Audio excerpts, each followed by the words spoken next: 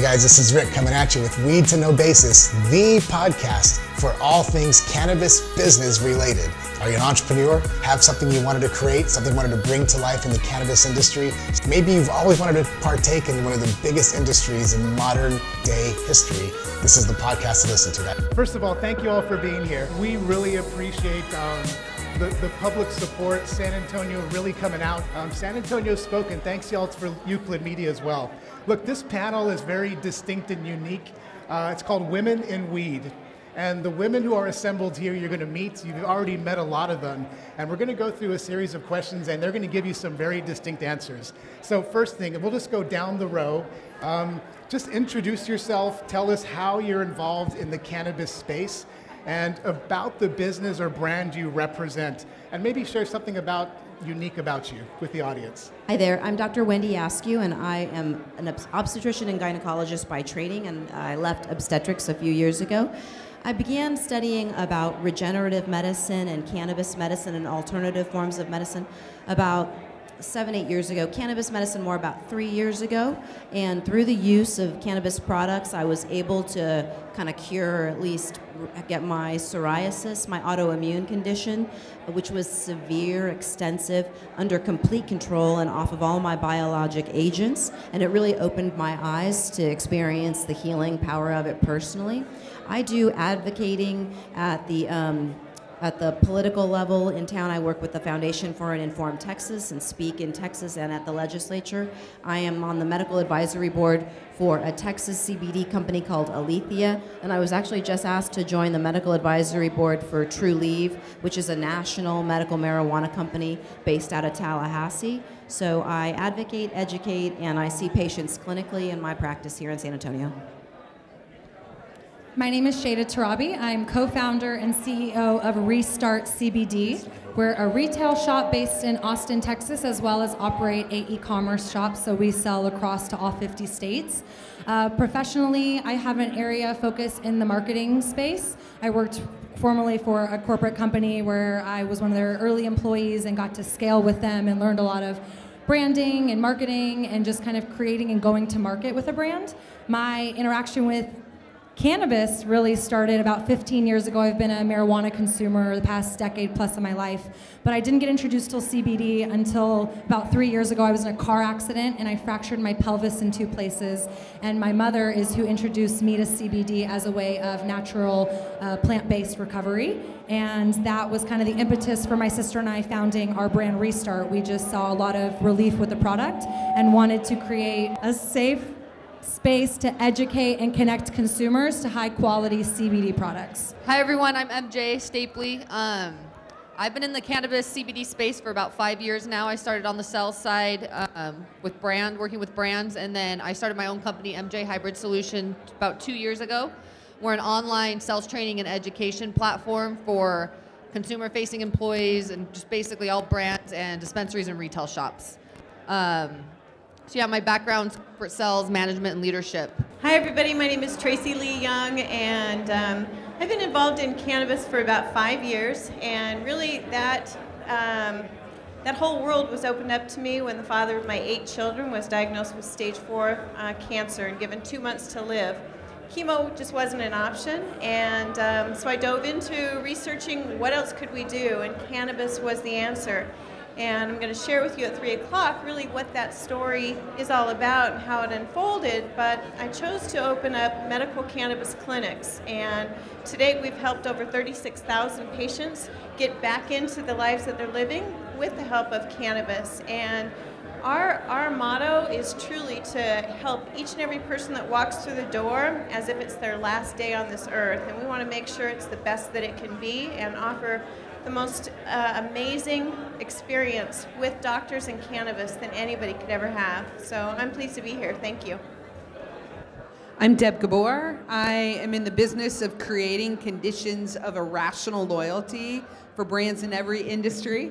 My involvement in the cannabis industry, I'm pretty new to it, like probably just about 1.5 years, but I recognized a huge opportunity. I showed a chart a couple of minutes ago when I was up here speaking, showing how dark horse brands came out of nowhere to like take over the most valuable companies in the world. I think that we're going to see within a couple of years cannabis be on the list, and I want to be part of that. And my company is Soul Marketing, and I'm really, really pleased to be here. So as you guys can see and hear, this is a pretty diverse group, and also from different parts of the country, from Washington State, Northern California, Southern Cal, Austin, Texas, and San Antonio. This isn't just a San Antonio phenomenon. This is what I believe is the epicenter, but this is across the U.S.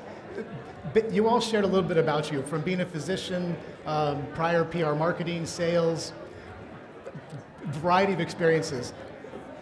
What in your past professional experience and what values were you able or have you been able to bring into the cannabis industry? Does that make sense? What in your past professional experience has translated into this industry today? As a physician, and like I said, I tried to keep an open mind about healing patients. So what I was able to translate over is just an open mind to offer patients other alternatives when I saw so many of them who had been on so many medications, prescription drugs, had so many surgeries for conditions that it all failed them. And yet doctors continue to do the same things again and again and again, and were sometimes unable to offer patients relief from certain conditions. And a lot of times offering them something new, a CBD product, a regenerative medicine product, a stem cell product, a hyperbaric oxygen treatment, there are better ways to heal, and it just kind of opens my mind, and that's what I share with patients. I know all of the different options for patients that leave the boundaries of prescriptions and surgical. I also can offer those options, but if patients have conditions that other doctors have failed, relief for them, I have some new, fresh ideas. I grew up in the technology industry, and that was an industry, 25 years ago that was based on speeds and feeds. I see this industry to be nascent and huge, and really a lot like the technology industry, which was the Wild Wild West. I've heard a couple of people say it's like the Wild Wild West. And I bring that experience, having actually done this kind of work for 30 years and what I've seen work in B2B and consumer branding, to make a difference to all the companies here in this industry that are looking to find their success and achieve their goals. And I think branding is one of the foundational elements that's going to help. So that's what I bring from my past to try to aid this industry. Yeah, I would say for me, founding Restart CBD, my whole intention was to create a safe space for consumers. When you come to my shop, everything from the way that you experience my brand to the information that you're hearing is with a consumer mindset first. What are the questions that we want to understand? What are the types of products that we want to consume? What is the way that we're going to be incorporating CBD into our lifestyle? So I like to think that I have a very practical approach to consumption because I'm actually using the products every day, from pain management to now more presently anxiety relief, and just kind of overall balancing my life from a day-to-day basis. For me, I think the biggest thing, I came over and took an entry-level position in the cannabis space when I first started. And so obviously my sales experience and being able to understand consumers, and I worked in a very heavily regulated industry before, which is the for-profit education industry. And you had to learn how to sell without actually selling. And it's very similar, right? We're in an industry that people really need us, and they need to be given the right product for their needs. So it's a way to be able to talk to them and help sell, but not in a way that you're not trying to push something on them. So that's, I saw that huge connection when I started my company and taking the training platform that I had used as a manager in this other industry and bringing it here. And I call it compassionate selling, pretty much, and meeting the consumer's needs. I think what I bring to this industry is passion. So I have been a massage therapist, I've been a nutritionist, and while homeschooling my 8 children, I put myself through medical school to be a midwife, and really I consider myself a natural nurturer. And this industry really thrives on true compassion, and to me, compassion is caring. And that's what we need more of, along with education about the benefits of CBD, pulling people away from these prescription medications that have got detrimental life side effects. And that's really what I bring, is I bring the heart. So the message that I want you guys to take from this is that we weren't necessarily born into this industry. We weren't born into CBD or cannabis. We come from backgrounds that have led us into that. That's really the message. Thank you guys for that. On that note, you'll also know this is a very distinct panel. And I want you guys to knock this out of the park, this question. There's a lot of stereotypes in cannabis, whether it's minorities or whatever. There's a lot of stereotypes that exist. What, in your opinion, or what in your experience, whether as a woman or otherwise, is the best way that you can say or share to break that stigma and or glass ceiling? I'm a third-generation veteran. My grandfather fought at World War II. My father was in Vietnam. I'm a mother. I'm an autoimmune disease patient. I'm a minority. I'm a military member. I'm a physician, and I'm a cannabis advocate. So it breaks down a lot of the more conservative groups who are traditionally opposed. Fortunately, the veterans know the benefits of cannabis. They're just being denied it in Texas. So I think that the best way we can appeal to people, you don't need to get in people's faces or they're just going to cling to their lizards even more tightly. Just plant seeds and water them. Yay. I love that. So I'm really passionate about reformation in the state of Texas. I was born and raised in Austin, and if you would have asked me 5 years ago, let alone running a business in cannabis, I probably wouldn't have believed you. And so from my perspective, I think the biggest thing that we can do as individuals, the power that each of us individually have. You are someone's mother, you are someone's brother, daughter, sister, friend, advocate, neighbor.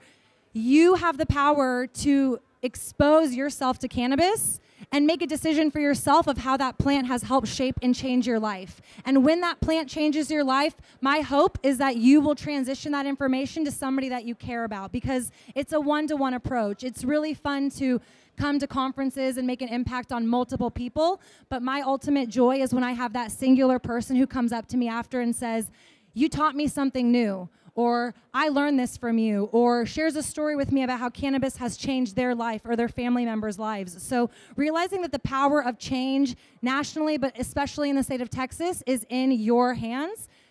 Talk, educate yourself, and then when you have that experience, share it with other people. Yeah, right along the lines what they're saying. I mean, education is super important when you get in. Same thing, I came from a very conservative religious family and a political family in Arizona. So for me, it was just a little step at a time, and it was just education. I got in started on the CBD hemp side, so it was a little easier for me to kind of wean in, like, CBD hemp education, then okay, now I'm in cannabis, But it's all about educating from their mindset and understanding what they know about it. It's kind of like when you're talking to customers about your product, you got to ask them questions to figure out what they know and what level they're at, so then you can speak to them on their level. And I think like a lot of politicians or a lot of people that really don't have a clue, we get caught up in wanting to just like shake their head and just tell them what we want them to know, but you really have to step back and understand where they're coming from. Understand that what they've felt marijuana was for the last 30 years, and slowly work your way in a way that's going to get them to see it based on what they see from their perspective. I think we're all going to repeat kind of the same story because we all have the same heart and the same idea of compassionate care. But I think as soon as you have that person see a difference, then they actually become an extension of you, and they start sharing their experience. And as a whole, we start changing the entire community, and this entire stigma about what we're doing will completely transcend into something where CBD becomes a household name and everybody's using it, as opposed to things that are taking away the life that they're living. I'm going to take a little bit of a different angle on the answer to this question, because I don't think that there's anything that I could say that would be any better additive to what you four ladies just said. I want to take it from the approach of being just a woman in business and in entrepreneurship. I think that the world is open to people of color, to women, to young people, to older people, people who are changing careers and finding new pathways. This industry is ripe for that kind of innovation and ripe for opportunity, really, for anybody who wants to do it, because I think overcoming those stereotypes is part of the industry. But it is such an open, wide, and giving and generous category right now that I think that there's no better category that if you're going to be an entrepreneur or you're going to break convention, I think this is the place to do it. So Deb, I'm going to stay with you for a second. Do you believe women are different entrepreneurs than men? And if so, how are they different in this space? That's a loaded question, isn't it? So, you know, we understand biological differences between men and women, and we're just hardwired in a different way. As a woman entrepreneur for the last 16 years running my own company, I can say that it has not been entirely easy doing that. I think that women in all businesses that I have experienced come to the table with almost a different approach, sometimes just a little bit more heart-centered. That's not to say that a largely male approach to business is bad, not by any stretch of the imagination. It's just different. All I can do is speak from my own experience, both as a person who has run businesses, but also as a person who has worked with literally thousands of brands. So I have a pretty big sample set that I can look at. Women-run businesses and businesses that have women on their boards and women advisors and women investors, they're more sustainable, they're more productive, there's less drama, I hate to say it, they're more profitable, and there's actual research out there from the Kaufman Foundation on entrepreneurship that talks about this. And so what you see is a very sort of holistic, heart-centered approach to business. It doesn't mean that we're not hard-hitting entrepreneurial finance geniuses also, but we add something to it. But there is actual empirical data out there that shows that businesses that are led by women, have women in leadership, investors, advisors, et cetera, become more sustainable, more profitable, and contribute in a more positive way to the economies in which they operate. Love it. Guys, these are, bang these out of the park. Tracilia, I have one for you. You're a family woman. Family, you have kids. I do. So tell me, share with us, what do your family members, your children maybe, or your significant other, what do they think about you being in the medical marijuana industry? Well, initially, certainly there was that, as we talked about earlier, that stigma, you're doing what? But once they start seeing the passion and the lives that are changed, everything shifted to more of a support. I've got 3 of my children that are running my businesses, and they get it. My younger children start talking to their teachers at school about, have you ever tried cannabis? And although that's, not a conversation you're supposed to have in school, now they're very comfortable with it because they see the benefits, and they do see the lives that are being changed throughout the history of my presence in the industry. And it's kind of changed our entire family dynamic from, having a house full of teenagers where everybody kind of does their own thing to more of a family unit, and we become working together for one greater cause. Nice. MJ, different question for you. So you work specifically on the sales and marketing side. You, my words, not yours, you help dispensaries, brick and mortar shops increase sales. In your experience, is the female a different type of consumer than the male? What do you think about that? Different type of consumer? Consumer, yeah. I mean, yeah, I think statistics show like women make up like 65% or more of the consumers. Women are a higher consumer, but that's also to say a lot of them come in for their husbands. That's what it said in the statistics, not me. I think that what I see, it seems like women are a little bit more timid, at least older, like kind of people that have come in that are maybe a little bit older and they're kind of like, oh, this is a thing now. I'll notice they get more, women seem to be a little more timid or ask a little more questions, like uncertain, where men, it seems like, oh, that's great, okay, what else? Like they would buy the whole store because they're just so excited about being there. So I think there's a little bit of a dynamic, and women maybe still a little cautious about how to approach it. But I mean, I don't notice an extensive difference. I just know, Gotcha. So about 65%. But I think that was the statistic. It was like 65% of consumers is women. Is that? Yeah. With respect to the healthcare portion of that, women are known to be the gatekeepers of their family's health, and that's the only reason why hospitals care at all about the labor and delivery units and why they'll build these giant women's pavilions is because if they can capture, they don't get a lot of revenue for delivering the babies, they take care of them, but if those women bring their husbands, bring their fathers, bring their father-in-laws, bring their children to their facilities, then they'll get the neurosurgery revenues, they'll get all the other revenues. So women are the controllers and the gatekeepers for the health keepers' dollars, so never underestimate the power of women in driving all the GDP and revenues on the healthcare side.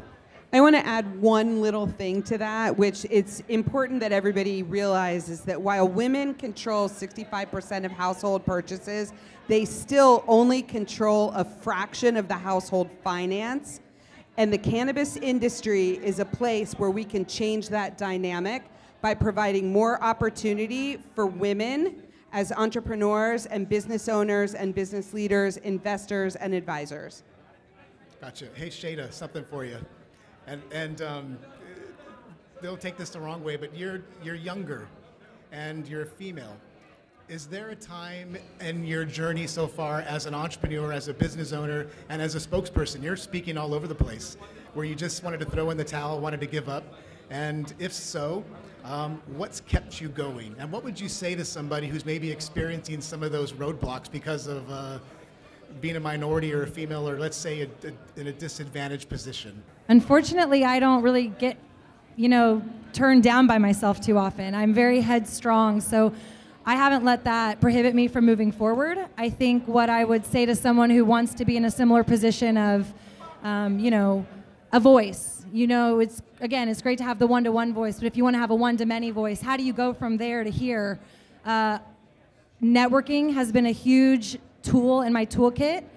Doesn't matter if I'm talking to the person who's taking my badge at the door, to the person who's standing at a booth, to the person who is inviting me to speak. Everybody that I interact with has some sort of value as a human, right? We're all valuable individuals. And so I also rely on people's unique gifts. So my unique gift, I like to think, is communication and talking to a room full of people. So I lean into that, and I think that is what has allowed me to continue to grow, is just by leaning into my strengths. You might not feel comfortable being in front of 1,000 group of people, but you might feel more comfortable starting a small meetup group and becoming an advocate that way. Like I said, talking to your neighbors, your family members, those are all very important roles that we can take in this cannabis industry.